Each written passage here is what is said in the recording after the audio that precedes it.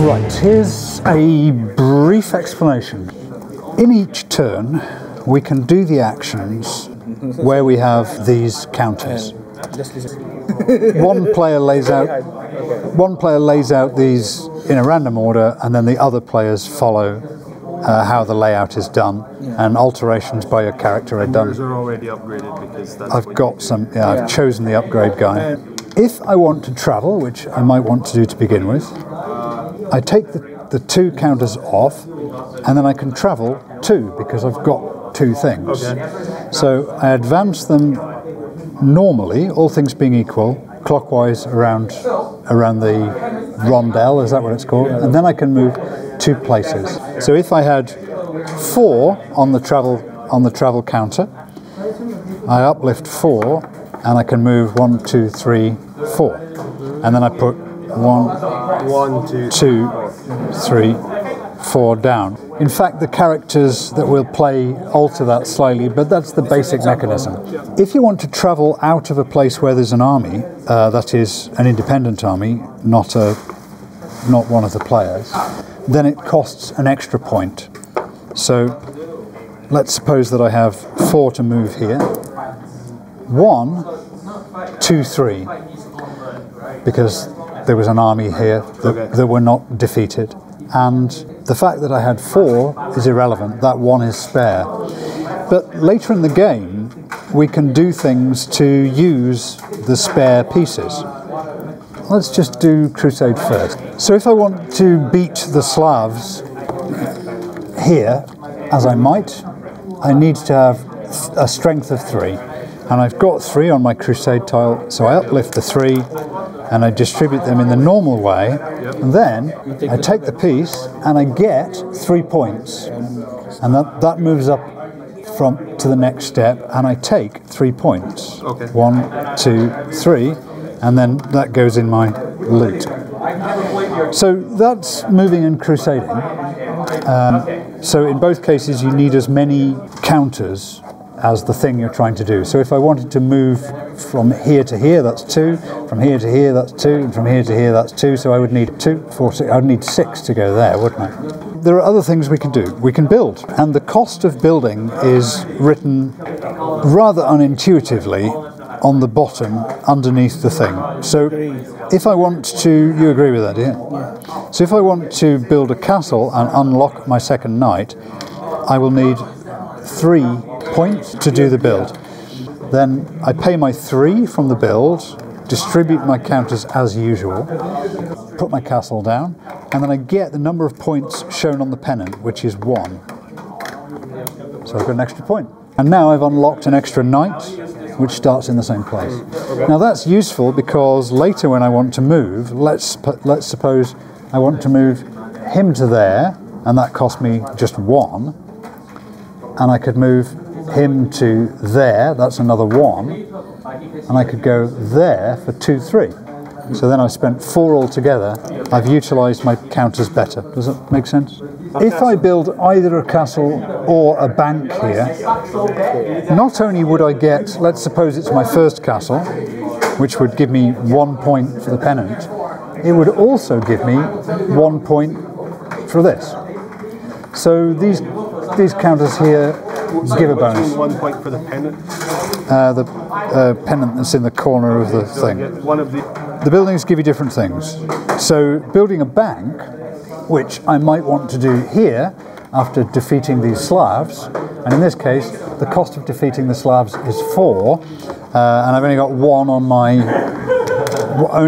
on my corner here, so I would have to do some other things to get the pieces over there. Let's suppose that I do build a bank there. The cost of doing it is 3, so let's suppose that I've got 3 on my build square. So I put that down. I get the points for doing it, which is +1 there. Yep. And I get 1 for the bonus that was on the tile. And then that tile goes away. Now, next time I build, I've got an extra point for building. So those would have been distributed like that. And that's good because the next time I do anything, I will have to pay more. So the next bank that I build costs 5, the next bank after that is 7, the next bank after that is 9, and all of these 4th position buildings give a bonus at the end of the game. So just briefly sketching the bonuses, if you build banks, it makes it cheaper to build buildings. If you build churches, you get more, influence. So if I clear off my counters here on influence, I would get 2, 4, 6, 8 points for influence. So I just take that number of points, like that, and then distribute my counters as usual around the, a rondel? So that would have been my influence. But if I'd built a church somewhere, now I get that number of points plus 1. And that's true, look, with my barns. Are these barns or farmhouses? Something like that? Yeah. Farmhouses. Is that when I've built my 3rd farmhouse, I also get an influence bonus. Banks help you build buildings. Churches give you more influence. When you earn influence, you get more influence. Castles unlock knights, it's 15 minutes. And they do other things as well. You get a travel bonus if you unlock your 2nd castle. You get more strength in your crusading, and so on and so forth. And there are these end of game bonuses at the end. Influence a point. Winner at the end of the game is the one with the most points. Defeating foreign armies gets more and more expensive, but they give you more and more points. So later in the game it might be 8 points to defeat the last Slav. Go on, Luke. Can I kill you? No, okay. Sadly, right. Rather disappointingly. Yep, okay. That is a bit of a shame. Yeah. Now, the Saracens need a bit of explanation. Yes. If you defeat the Saracens here, they always cost 6 points. That doesn't change. It costs 6 to crusade against them. 6 crusade points? So that might be made up by, for example, let's say I've got 4 points on my crusade tile, plus I've mustered twice. Now I've got a total of 6. 1, 2. Okay, so these are just universal bonuses. Yeah. Those are permanent bonuses. Yeah, permanent bonuses. Permanent crusade bonuses. Yeah. If I defeat this Saracen, I can either have the points for defeating him, which is just 3, or I can have the building that's designated, which in this case is a bank. So that would obviously be quite good value because it uncovers another, probably better than the point for building the bank. And as JC says, I get the 2 points for having built it. So defeating the Saracens is good for building stuff, not great for points. Yeah. At the end of the game, we'll have collected a number of these tokens. Let's suppose you've got 2 and I've got 4 there. Then at the end of the game, we have these special awards where I've got the majority of Slav defeats, so I get an extra 5 points, and you would get the extra 2 points, and if they're tied, I think we flip them and we each get that number of points. That's sweet. Oh, okay. So if there were 2 of us tied or 3 of us tied, we'd all get the...